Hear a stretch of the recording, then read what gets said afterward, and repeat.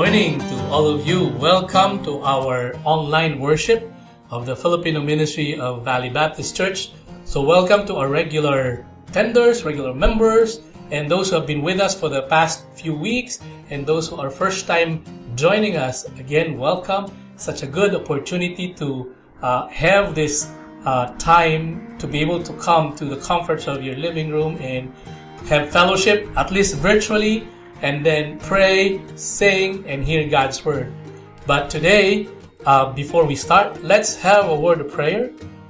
Lord God, we thank you for this wonderful opportunity, Lord God, to worship your name. Thank you, Lord, that in spite of what is happening, we are experiencing here, we still have the chance to go before your throne, join with one another, be gathered in spirit, at least through the computers, to the online stuff, and we are able to go before your throne and worship your name. It is such a good thing to come before the presence of our God. And even now, may you inhabit our praise, Lord. Thank you for everything. We worship you, we love you in Jesus' name. Amen. Amen. Amen. Good morning, dear brothers and sisters. We are so glad that you are here to worship the Lord our God. Do you know that God is also glad? And He is pleased when He hears our songs of praise and thanksgiving. Psalm 69:30-31 says, I will praise the name of God with a song, and will magnify Him with thanksgiving. This also shall please the Lord better than an ox or bull which has horns and hooves.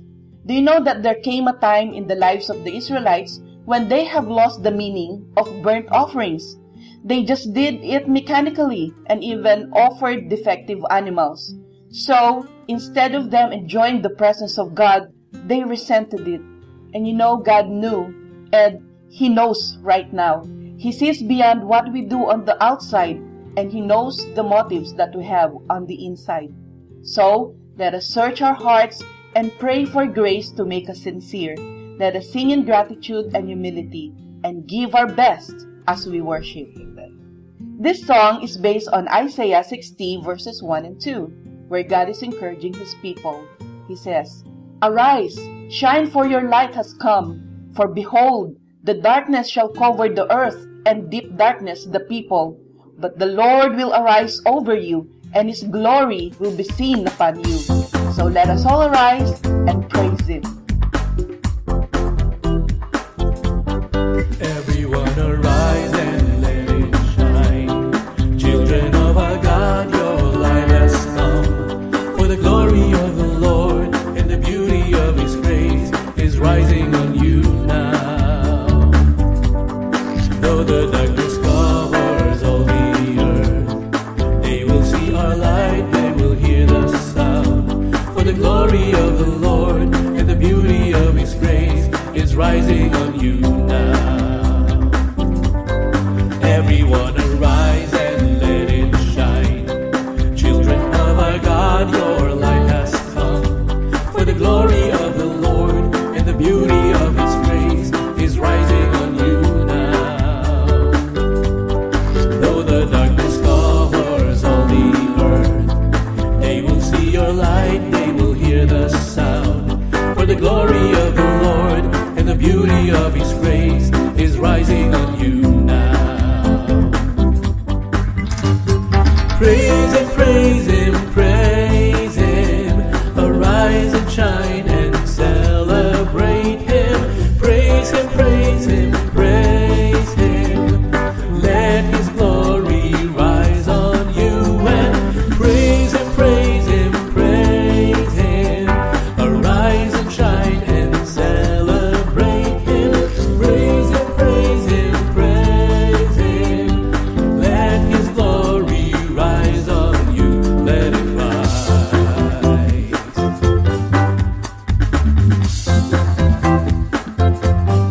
Everyone arise and let it shine. Children of our God, your light has come. For the glory of the Lord and the beauty of His grace is rising on you now. Though the darkness covers all the earth, they will see your light, they will hear the sound. For the glory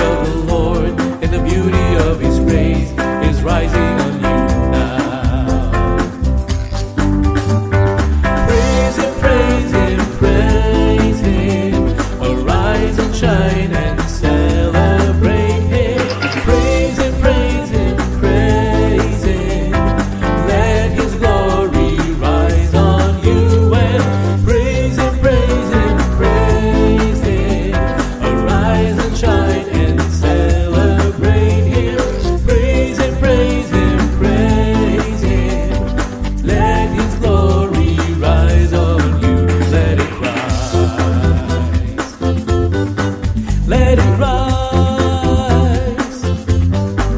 There's just something so right about lifting His name on high. He brings us joy and peace of mind when He gives our lives to glorify Him. Praise Him, praise Him, praise Him. Arise and shine and celebrate Him. Praise Him, praise Him, praise Him. Let His glory rise on you and praise Him, praise Him, praise Him. Arise and shine and celebrate Him. Praise Him, praise Him, praise Him. Let His glory rise on you. Let it rise. Let it rise. Praise Him, praise Him, praise Him. Arise and shine and celebrate Him. Praise Him, praise Him, praise Him. Let His glory rise on you and praise Him, praise Him, praise Him. Arise and shine and celebrate Him. Praise Him, praise Him, praise Him. Let His glory rise on you. Let it rise. Let it rise. Let it rise. Let it rise.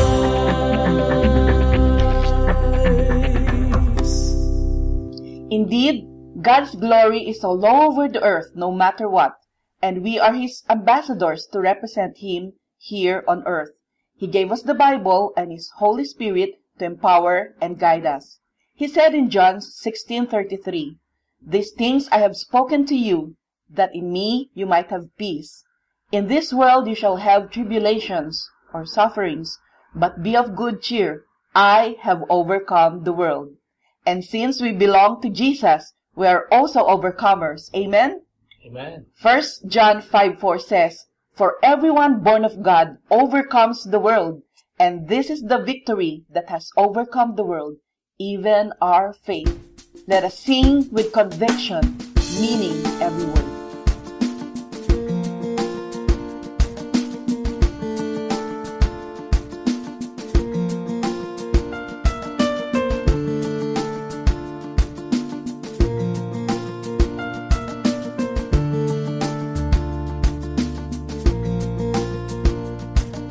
Christ is my reward in all of my devotion. Now there's nothing in this world that could ever satisfy. Through every trial, my soul will sing, no turning back. I've been set free.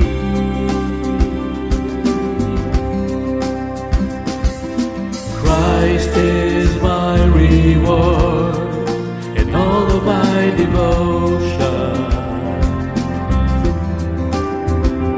Now there's nothing in this world that could ever satisfy. Through every trial, my soul will sing, no turning back. I've been set free. Christ is enough for me. Christ is enough for me. Everything I need is in you. Everything I need. Christ I all in all. Joy in my salvation.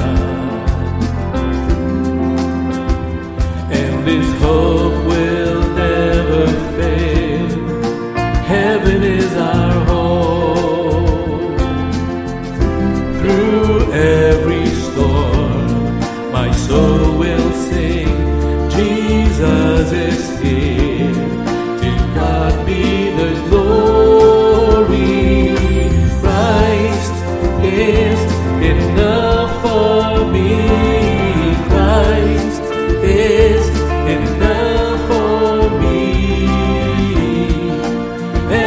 Everything I need is in you. Everything I need. I have decided to follow Jesus. No turning back. No turning back. I have decided to follow Jesus. No turning back. No turning back. The cross before me, the world behind me. No turning back. No turning back. The cross before me, the world behind me. No turning back. No turning back. Christ is enough for me. Christ is enough for me. Everything I need is in you.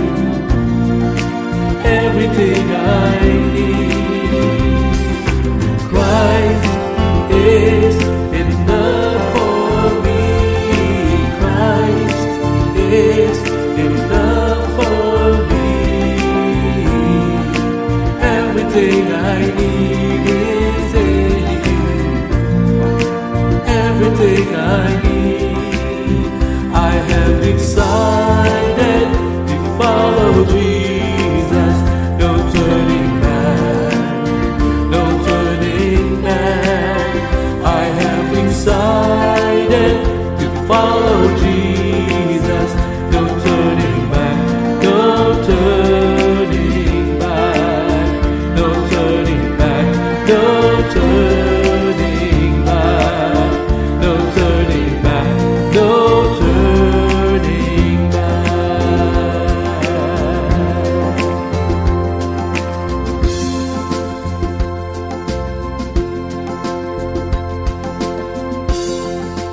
We now go to our scripture reading, Genesis 50, verses 15 through 21. I will read the first verse, and please read the second verse and following verses with Pastor Dennis as your guide. When Joseph's brothers saw that their father was dead, they said, "Perhaps Joseph will hate us and may actually repay us for all the evil which we did to him." So they sent messengers to Joseph, saying, "Before your father died, he commanded, saying, Thus you shall say to Joseph, I beg you, please forgive the trespass of your brothers and their sin, for they did evil to you. Now please forgive the trespass of the servants of the God of your father." And Joseph wept when they spoke to him. Then his brothers also went and fell down before his face, and they said, "Behold, we are your servants." Joseph said to them, "Do not be afraid, for am I in the place of God?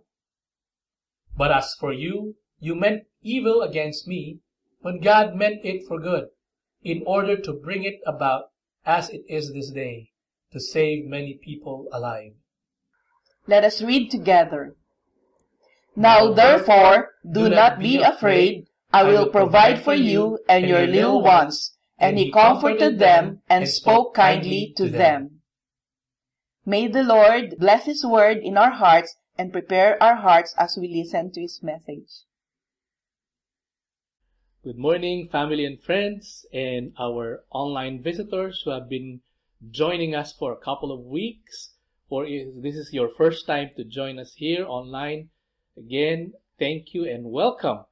Thank you for welcoming us in your living room or wherever you are, for giving us the chance to be able to share the gospel or the word of God to you. You know, the other day I was just looking at Facebook and I saw this cartoon of the devil talking with God. And the devil said, "Hey God, I closed up a lot of your churches." And then God replied, "Hey devil, I open up a lot of services at home." And that's what we're having today, worshiping God in the convenience of your own home. So you see, worship continues every Sunday, and this setup here illustrates that church is not the building. church is the people. So, as a matter of fact, I would like to encourage you to share this video to your friends, to your loved ones, to your family, and to the people that you would like to join, at least in spirit, join with us in the online service. Ito pong setup natin, somehow technology helps us. This week, I had 2 Zoom fellowship with a couple of pastors, one with the Filipino pastors, and the other one would be with the Kern County pastors. One of the Filipino pastors told us about his story he's doing online. One of his members shared the online video to a congregation back in the Philippines, in Benguet. And for a couple of weeks now, they have been watching his online video. And it's a blessing because it so happened that this church don't have a pastor as of the moment. So they have their feeding spiritually weekly coming from abroad. I mean, isn't that convenient? One of the Kern County pastors also shared to us that his neighbor, who has been just across their church, not attending their church, but somehow the lockdown situation, they were able to send them an online video, and their neighbor reported, "Thank you, we are enjoying the online service." So somehow the Lord used this. I myself have my own story.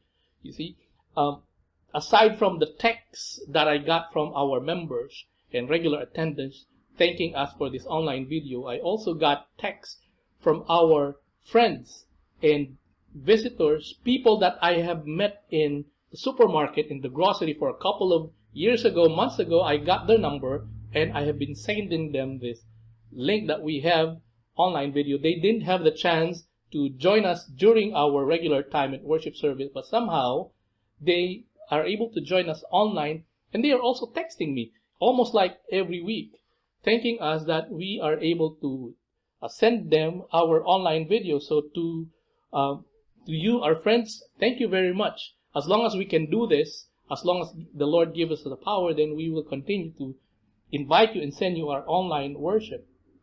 So today, I would like to invite you to open your Bible on the book of Genesis.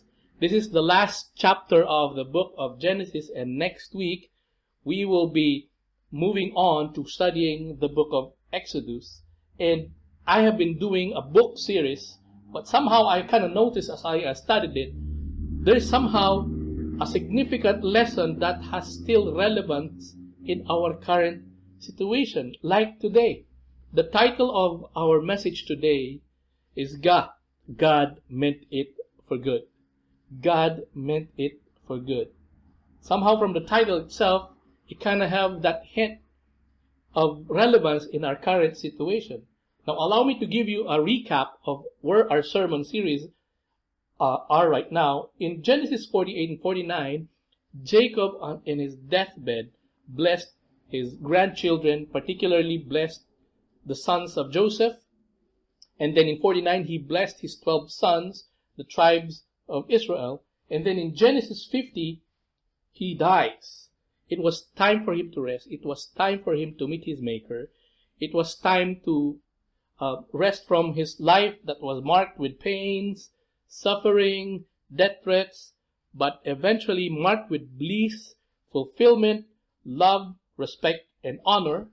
And this is what we read in Genesis chapter 50, verse 2. Jacob already died. And in verse 2, Genesis 52, and Joseph commanded his servants, the physicians, to embalm his father. So the physicians embalmed Israel. So Joseph asked the physician to embalm his father. He didn't ask, these are medical men who are capable of doing embalming. He didn't ask the religious embalmers of Egypt to avoid magic and mysticism associated with their practice. And he was allowed, or it was a requirement that the embalming requires 40 days. The body of Jacob is soaked with ointment, cedar, myrrh, and cinnamon. Genesis 50, verse 3. 40 days were required for him, for such are the days required for those who are embalmed. And the Egyptians mourned for him 70 days. So 40 days, it was a requirement for the Egyptian culture. And after 40 days, that's the only time that he they were allowed to conduct a funeral for him in Canaan. Now look at Joseph, second command in the land, but still he observed the law.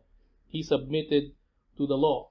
And after this embalming period, that's the time he actually asked a servant to ask permission to Pharaoh. Imagine, he did not demand.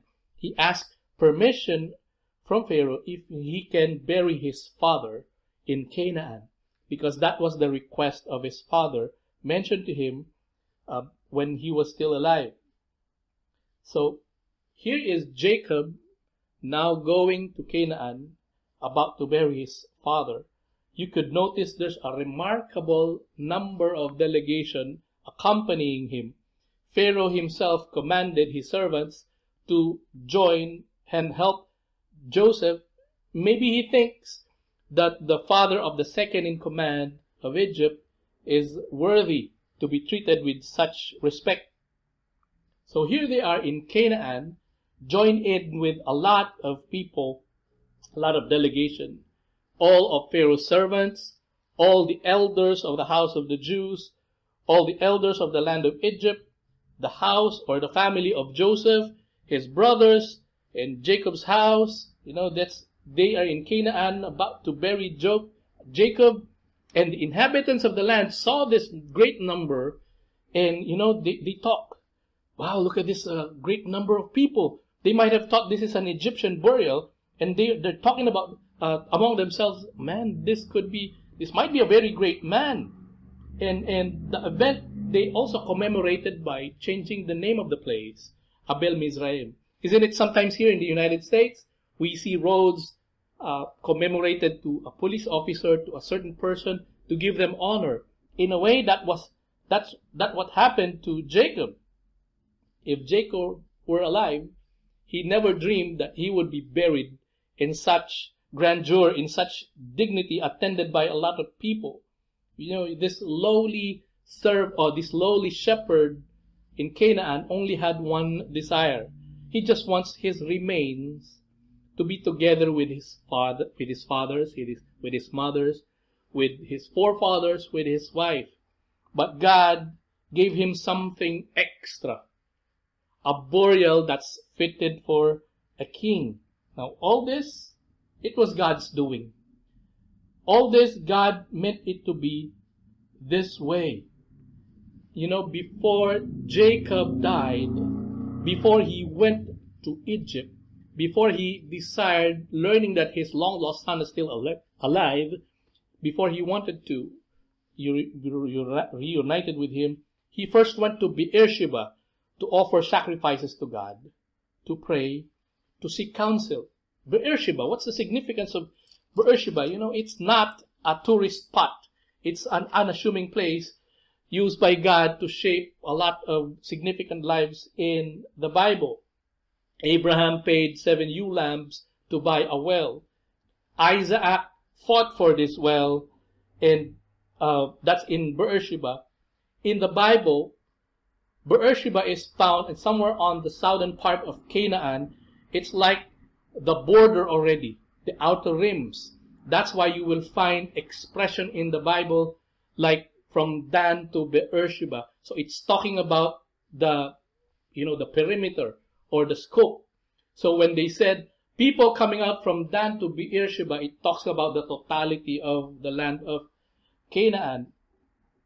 And in Beersheba, it's also a point of departure, a spiritual journey to a lot of people, namely Abraham, Hagar, Elijah, and now Jacob, that when they go to Beersheba, it's like a spiritual journey for them.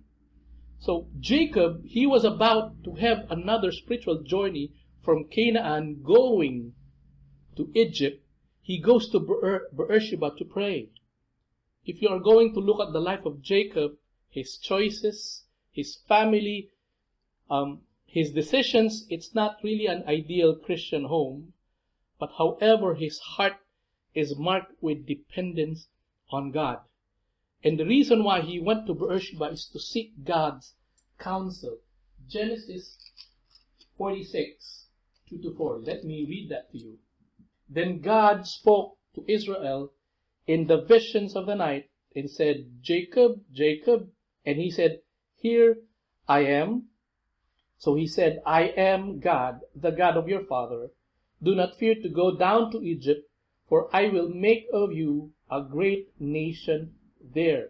I will go down with you to Egypt, and I will also surely bring you up again, and Joseph will put his hand on your eyes. Okay. Principle number 1. Our prayer life reveals a great deal about our trust in God. Our prayer life reveals a great deal about our trust in God. When we say we believe in God, but we don't pray a lot, then it says much about our faith in God. As a matter of fact, people who have faith in God, they pray a lot. And let us also talk about the type of prayer that we do. The type of prayer also tells us about the kind of faith we have. Okay, the kind of faith that you have. Do you pray hoping to be heard, or you pray because you are being heard? Matthew 6:7 says here, and when you pray, do not use vain repetitions as the heathens do, for they think that they will be heard for their many words.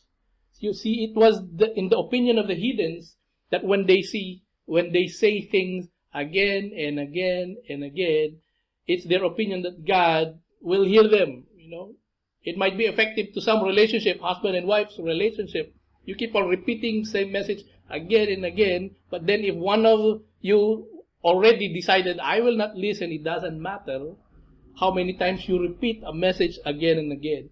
But God is not like that. Verse 8. Therefore, do not be like them, for your Father knows the things you have need of before you ask Him. God is a listener. He already knows what our prayers are before we even open our mouth. Now, another principle that we can derive from the example of Jacob seeking God's counsel is this. Our prayer life reveals our submission towards God's will. When you pray, try to qualify, listen to the quality of your prayers. Does it have a lot of, Lord, thy will be done? Or Lord, let your glory, let your name be glorified in this thing. Not my will, but your will. And when you pray that, are you at peace with those kind of prayers? And if you are, then you are expressing your trust towards God's will. Somewhere in your mind, God is doing His part. But if your prayer contains something like, why did you do this, Lord? Or why me, Lord? Why now, Lord? It says a lot about our trust and submission to God's will. Brothers and sisters, it's not wrong to ask God. It's not wrong to ask questions from Him. But there are some questions that are expressions of defiance. But there are some questions that are truly seeking His will, seeking for His direction, and seeking for His answer. As a matter of fact, in today's message, when we say God meant it for good, it's an expression of an attitude of acceptance over everything that happens in this earth. You know, we may not understand everything that's happening, but we know somewhere, one way or the other, that God has a purpose and a will on everything. And we see it in the life of Jacob and in his death. He never meant to be buried that way, but somewhere in his life, he has lots of pitfalls, but he is just continuously trusting God. So here he is, Jacob, after his burial. Joseph, together with the other delegations, with the family, they went back to Egypt. And then something strange happened, specifically with the brothers of Joseph. Could be during the burial time or the moment they arrived in Egypt. They were thinking in themselves, Father is gone now. Now Joseph will exact his revenge on us. Nobody will defend us from him. This is what they said in Genesis 50, 15 to 17. When Joseph's brothers saw that their father was dead, they said, "Perhaps Joseph will hate us and may actually repay us for all the evil which we did to him." So they sent messengers to Joseph saying, "Before your father died, he commanded, saying, 'Thus you shall say to Joseph, I beg you, please forgive the trespass of your brothers and their sin, for they did evil to you. Now please forgive the trespass of the servants of the God of your father.'" Let me just stop there. Because of their fear, they fabricated a story that there is some kind of a secret message done by Jacob meant for Joseph to hear, to tell him that please forgive your brothers for their wrongdoing, so on and so forth. Now, of course, there was no message from Jacob before he died. We know that. Because if there was, the question is, why is it relayed after his death? He could have done that while he was still living if that's what they want. If they wanted Jacob to defend them, Jacob could have called Joseph and, mediated for them and defended them. But the truth is, there was no message from Jacob. As a matter of fact, they might not have told Jacob everything about what they did to their brother Joseph. Jacob might have died without knowing what happened to Joseph. And most of all, maybe Joseph might have told his father, but they told, let's just keep it a secret. But most of all about Joseph, Joseph would not do that to them because Joseph truly has forgiven them. Amen? What was his reaction to the news? Verse 17, "And Joseph wept when they spoke to him." He wept. His heart was broken for them. At that moment, he learned that they have been living in fear through all those many, many years. Principle number 3. Our fears at times are the result of our failure to trust in God's sovereignty. Their fear was the result of them not seeing God involved in this whole equation, in everything that has happened to them. They failed to see that God was working in their lives. There are people we know right now that have this strange fear in everything, in something. Everything is doing good. Prayers are being answered. Relationships are good. The debt is being paid. Health is getting better. But somehow they feel, wow, God abandoned me. They still have those feelings in spite of the many good things that happen. They don't see God working. So how did Joseph dealt with them? He reassured them with God's sovereignty. This is what he said, verse 19. Joseph said to them, "Do not be afraid, for am I in the place of God? But as for you, you meant evil against me, but God meant it for good, in order to bring it about as it is this day, to save many people alive. Now therefore do not be afraid. I will provide for you and your little ones." And he comforted them and spoke kindly to them. He said, you meant evil, but God meant it for good. Notice, this is like now the second time, in a way, Joseph repeated the same message to them. The first time was when they discovered that he was their brother. They were buying from the person whom they threw out and whom they sold to slavery a couple of years ago. Let's have a recap. Genesis 45.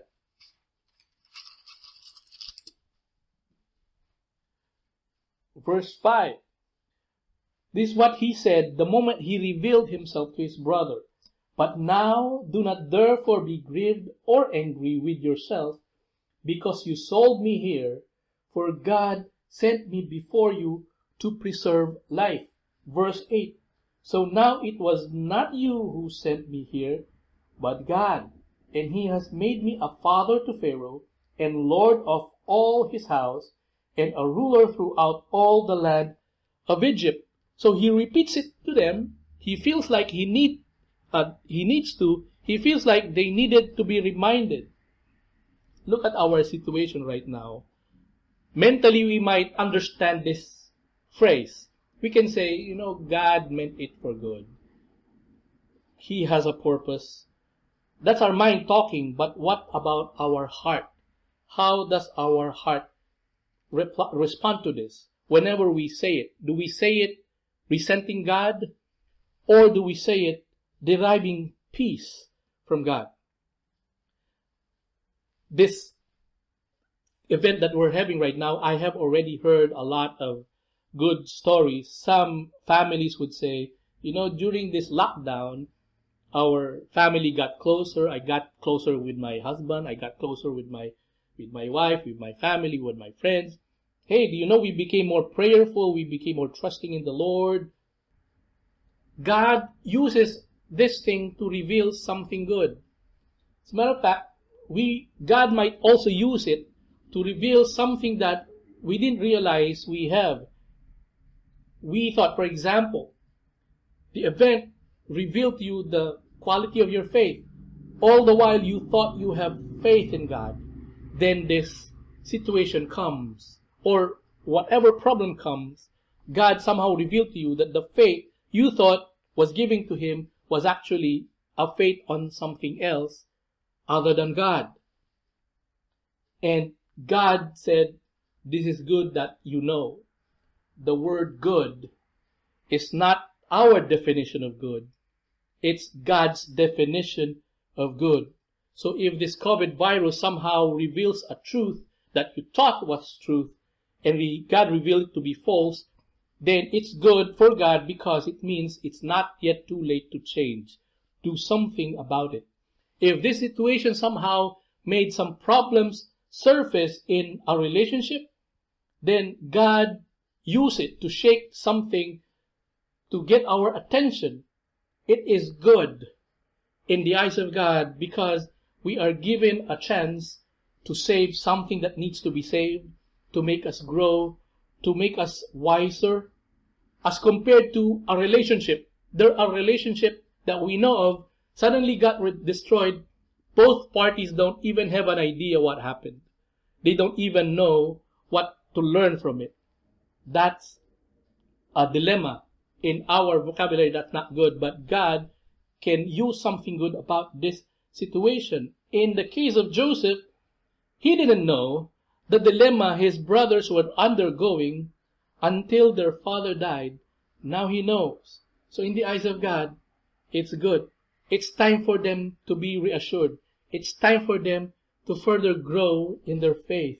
And it's time for Joseph to further exercise his love for his brothers. Last principle. Faith in God's sovereignty helps in loving others. Joseph's heart, he settled it a long time ago that in everything that happens to him, God has a purpose. So early in his life, a lot of bad things happened. He was hated by his brothers. His brothers sold him to slavery. He became a servant at Potiphar's house. And then later on, he even got accused of rape. And look at this, the context of that, he was trying to maintain his integrity, trying to be clear. He was practicing social distancing from Potiphar's wife, but nonetheless, he still got accused of rape. How annoying or irritating or disappointing is that? For lack of a better word, he got imprisoned for a crime he did not commit. And talk about the public embarrassment attached to that, because according to the scriptures, there were no witnesses. So they will just take the word of Mrs. Potiphar. In prison, he helped a butler renew his faith on the leadership, told him, hey, remember me, have a good word for Pharaoh. What happened? He was forgotten. In the life of Joseph, he had all the reason to hate people. He had all the reason to seclude himself from humanity. He had all the reason to hate God. But he has put his faith in God's sovereignty. And because of that, He made it through His personal crisis. It did not affect His dealing with people. It did not affect His relationship with people. It did not affect His love for His brothers. As a matter of fact, if you look at His position at that time, He was even more powerful than Potiphar, His first master, the one who put him in jail. And at this point, He can actually punish His brothers who sold Him to slavery, His brothers who caused a lifetime of anguish in their father's heart. But what was His response? His response was love and compassion. He said, God meant it for good. All His sad experiences, God used to mold His heart so that when this time came, He can respond in love and compassion. In His situation right now, before His face, bowing down before Him are His brothers. But these are not ordinary brothers in the eyes of God. Remember, these are the 12 tribes of Israel. God also has a plan for them, something great for them. So imagine if Joseph's heart was not right, he can actually kill, eradicate, slaughter the 12 tribes of Israel right in front of him. But he did not. Why? Because he knows in his heart, God meant it for good. And His love just overflowed to them. Let me ask you, are there people in your life that has caused you pains, scars, and wound? Maybe you would like to forgive them. In your mind, you know, I have to forgive. I know I have to move on, but somehow you can't. It's easier said than done. Joseph's recommendation is this: God meant it for good. For him, it was the ultimate answer to all the sufferings he had experienced on earth. Brothers and sisters, when we have faith in God's sovereignty, the phrase God meant it for good takes on a whole new meaning. It would be words of hope for you. It means you can wait on God. The phrase God meant it for you would also be words of faith for us and for you. Because you know that God, in His own ways, He can use it. He has a purpose for it. He could be saving a soul. He could be teaching a good moral value to someone. He could be correcting someone. He could be strengthening a saint. Or maybe He could be preparing someone for something great to be useful for His kingdom. If we have faith in God's sovereignty, it means everything that He allows to happen, God meant it for good. Amen? Wherever you are, I'd like you to bow down your heads, and I'd like to have this moment of an invitation to all of us.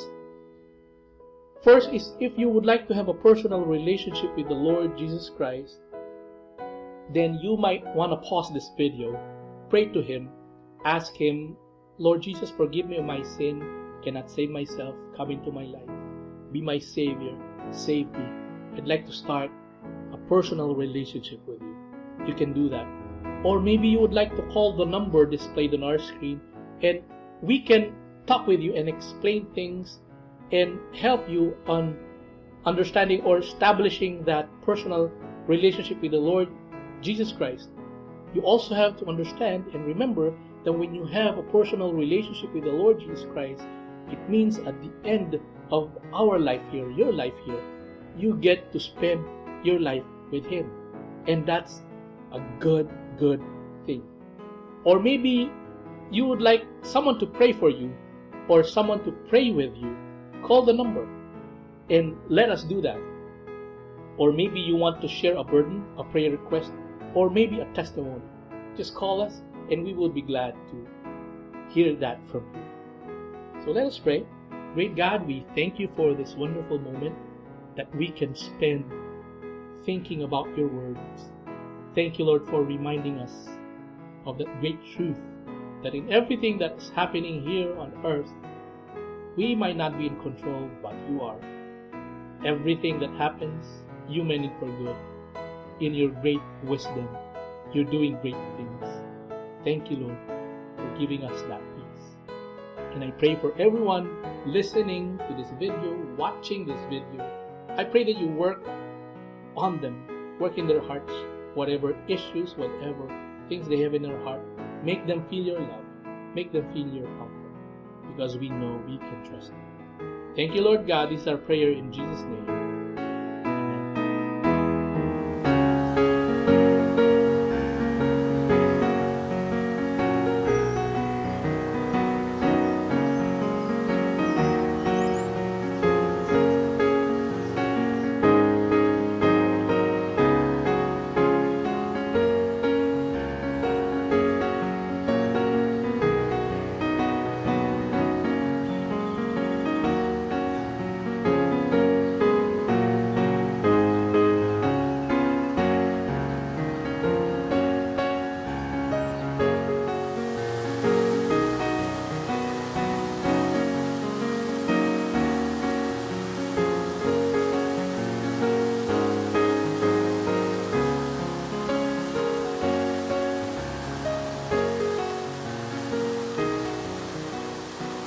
Let us close this worship service in a word of prayer. Let us pray. Great mighty God, we thank you for the words of comfort we heard from your word. And I pray that this continually stay not only in our heart, and not only in our mind, but also in our heart. Thank you for allowing us to hear it, to understand it, even now, Lord God, as we process it. From today and the next few days, we pray, Lord, that we feel your presence. We feel your love, and we thank you for you have been patient to us throughout these years, throughout these days. Thank you, Lord, for your love and protection. Now unto him who is able to keep you from falling and to present you faultless before his presence with exceeding great joy, to the only wise God and to our Savior, the Lord Jesus Christ, to whom be glory and majesty, dominion and power both now and forevermore. And everybody say, Amen. Amen. Amen. Praise God for His powerful and relevant message about Joseph. We can rest assured that whatever happens in our lives, even if we don't understand it, God meant it for good. Same with our situation right now. There are difficulties, but God will make a way, even where there seems to be no way.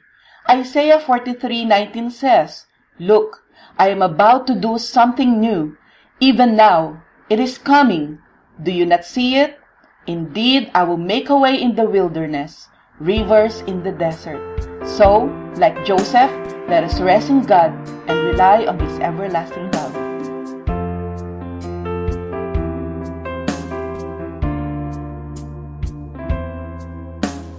God will make a way where there seems to be no way. He works in ways we cannot see. He will make a way for me. He will be my guide. Hold me closely to his side. With love and strength for each new day, he will make a way. He will make a way. God will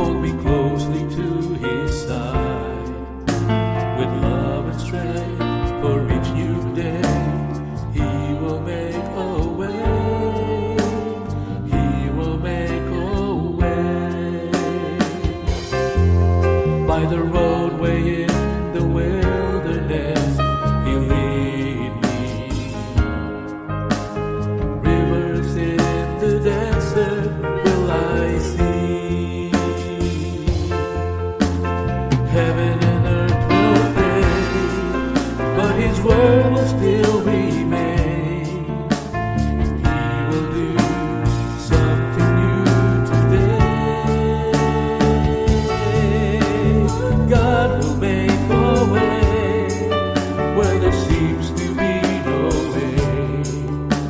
He works in ways we cannot see. He will make a way for me. He will be my guide. Hold me closely to His side. With love and strength for each new day, He will make a way. He will make a way. God will make a way. Well, there seems to be no way. He works in ways we cannot see. He will make a way for me. He will be my guide. Hold me closely to His side.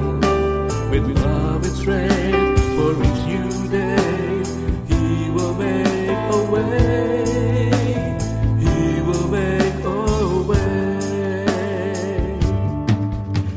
With love and strength for each new day, He will make a way. He will make a way.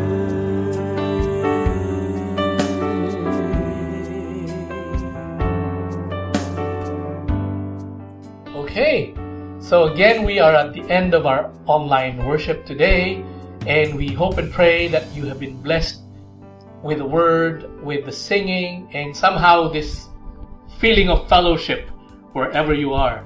So next week again, we would like to invite you on our sixth online service. Time flies so fast, and I pray and hope that you have a wonderful day ahead of you. So from the Filipino ministry, I'd like to say goodbye.